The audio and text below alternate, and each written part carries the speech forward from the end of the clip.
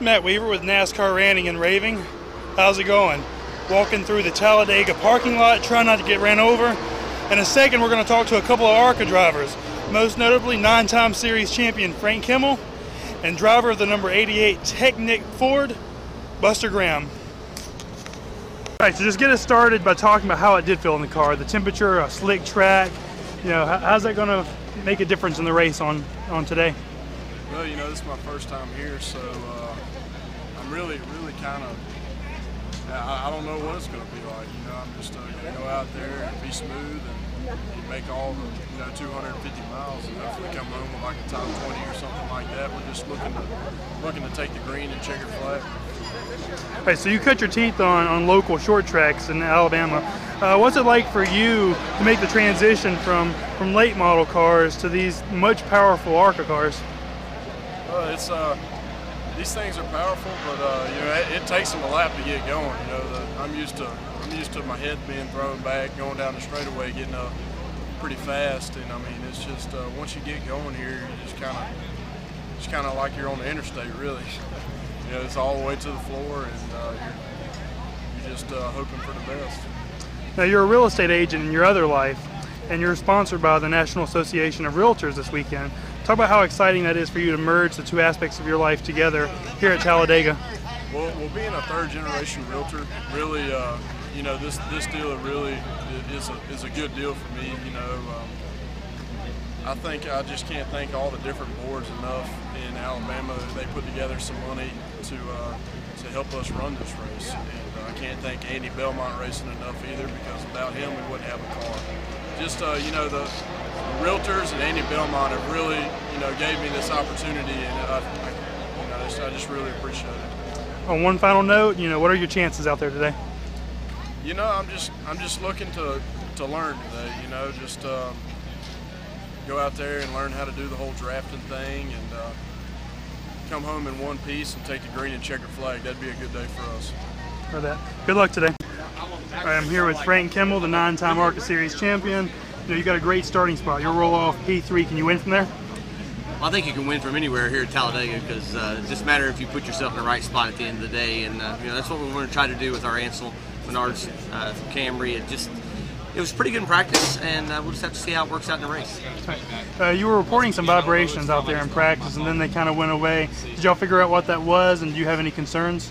Yeah, we equalized a couple of tires, and what people don't understand is there's an inner tire and an outer tire on these super speedways, and if they get the equal pressure on both sides, it makes them vibrate. So it happened a couple of different times, so the guys, we took and changed all the wheels out, and to make sure that it doesn't happen in the race, because eventually what it'll do, it'll overheat the inner tire and actually blow out the thing. So you have to pit if it starts doing that. Right. 66 race winless streak. Are you starting to get antsy? Yeah, about 65 ago. Yeah, yeah. We had a really good car. We had a great car actually every race this year, and got a good finish last week at Salem, and I had an opportunity to win. So that's all you can ask, and I think if we keep doing that, we will eventually get in victory lane. Going into Mobile, you told me that you felt that the short track program was a little ahead of the super speedway program. So now 2 races in, going into Talladega, how do you feel about the super speedway program? I think it's about the same. I think if you had to compare the two, I mean, I think if we'd have qualified today, we probably would have ended up in the top 20 somewhere. And I think if when we go to the intermediate or a short track race, we're going to qualify in the top 10 or better. So we have a little more room to work here on the super speedways, but again, you can spend half your budget trying to run Daytona and Talladega, and it's only 2 races, so the other races are just as important. So you got to be pretty smart about it. Right. Celebrated your 50th birthday on Monday. Happy birthday. Thank you. Read a story about Steak and Shake with your dad. Can you tell us that story a little bit? Well, we do it every day. Wasn't like it was a big thing. Every weekday when I'm at home, I'll call Dad, and I get him up in the morning, and he's usually up and kicking, and we'll usually meet there about 8 o'clock. And we got a couple friends that join us occasionally. Charging Charlie Glotzback, who used to be a NASCAR racer, and he's a little bit younger than Dad, but still one of the older guys. And so it's cool to sit there and listen to their stories. Awesome. Good luck out there. All right, I'm with Buster Graham, driver of the number 88 Team BCR Ford. You start 38th in the race due to the rain out. Can you win from there? Oh, absolutely. You know, Bobby Gerhart did it at Daytona. He started, you know, dead last and drove his way to the front. You know, things can happen. 3 laps, you can go from the back to the front, you know, in these super speedways. So, yeah, I don't think it'll be a problem.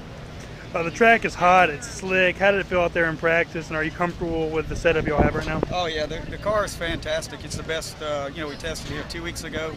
It's the best it's ever been. I think we were 20th in practice and was able to pull up on cars pretty easy, using a lot of brakes.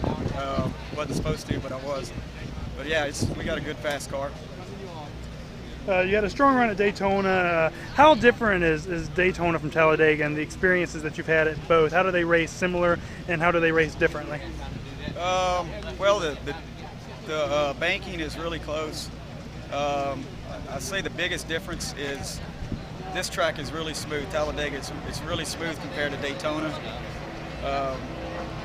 Other than that, they're really almost identical tracks, other than just, Daytona's a little bumpier. Speed-wise, we're real close. So, I mean, they compare a lot. It's a fun track to drive, too. It's a really fun track. As a driver, how exciting is it to be able to, make the transition from a place like Mobile, where your last race was, to tracks like Daytona and Talladega, these super speedways with, this really intense, exciting fan environment? How exciting is that for you as a driver to visit these prestigious tracks? Oh, I drive into these tracks and I feel like I'm privileged to be able to drive on the same tracks that, Dale Earnhardt drove on. It's just, I can't even describe it. I feel like I'm one of the luckiest guys on the planet right now. I'm getting to live in a dream, doing this. So, as far as Mobile goes, that's a great track. But man, I tell you, you better be in shape to run well there. It's a lot of action happens quick over there.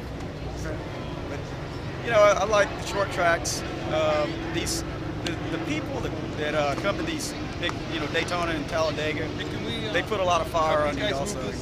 You got a lot of fans out here, and it's just a great atmosphere. I love it. A lot of guys are worried about the first 10 to 15 laps. Is surviving the opening salvo the key to winning this race? Oh, absolutely.